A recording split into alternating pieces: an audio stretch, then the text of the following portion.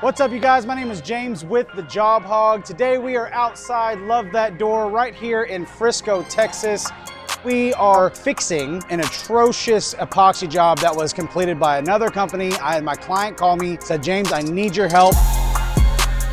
You can see dirt on the floor that got embedded in the top coat, improperly mixed epoxy, still tacky. There was a bag on the floor that we had to pry off.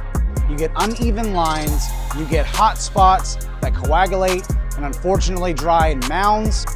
Today we're taking our 30-inch grinder, break it up to where we can get down to the aggregate of the concrete.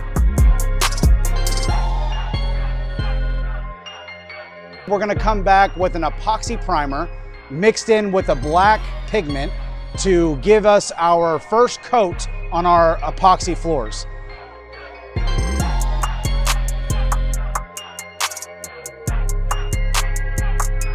Next, we're going to install metallics. We're gonna do hot pink and black.